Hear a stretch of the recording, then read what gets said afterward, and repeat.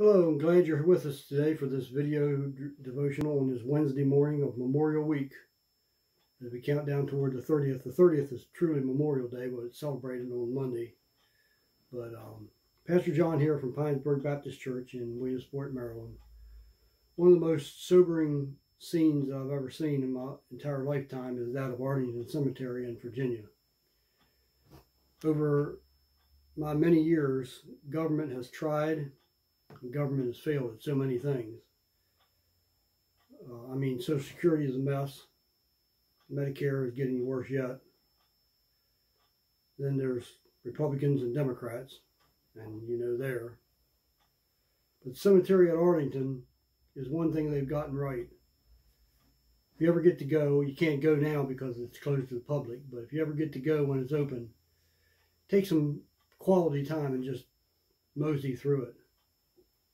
The straight, white, simple crosses, gravestones, what a sight. What a sight.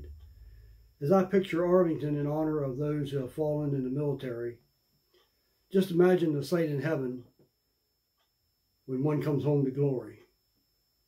The Bible says there's joy in the presence of the angels. It's got to be a beautiful place, as God's preparing it now, getting it ready for us when we're needed. And joy for sure is in the presence of the angels when we graduate to there. My prayer is for today is that our government leaders, from federal to state to local, will look to God for instruction as we continue through this age in which we live. I hope you had a great Memorial Day Monday as we count down toward the 30th, that every day just seems to be just as good.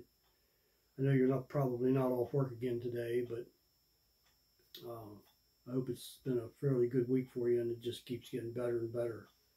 Before I go, let me invite you to share this with a friend, family, and friends so we can reach as many as we possibly can. Till we're together again, you make it a great day, and may God bless.